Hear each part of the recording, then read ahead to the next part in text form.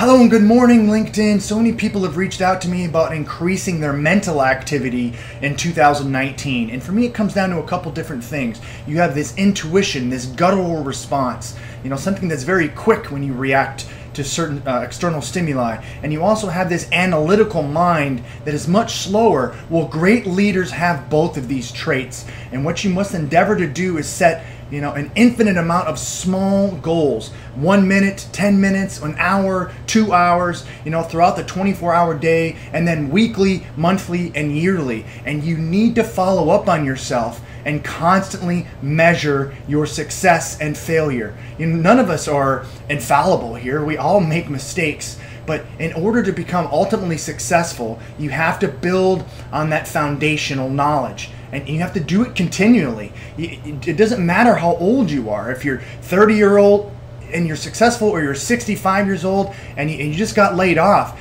in this coming transformational age, everyone is going to need to know 10, 15, 20 different unique skill sets.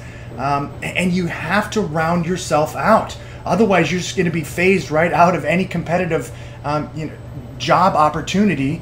And for me, growth is part of life, and the only way to do that is to get yourself out of a comfort zone. Most of us as humans want to stay in this zone that's protected, because we don't want to jump out of it because it's unknown. But by continually pushing the boundaries of yourself and those around you, you're pushing yourself to this transformative state. And one of my favorite movies is Dune, where he says, "Father, the sleeper must awaken."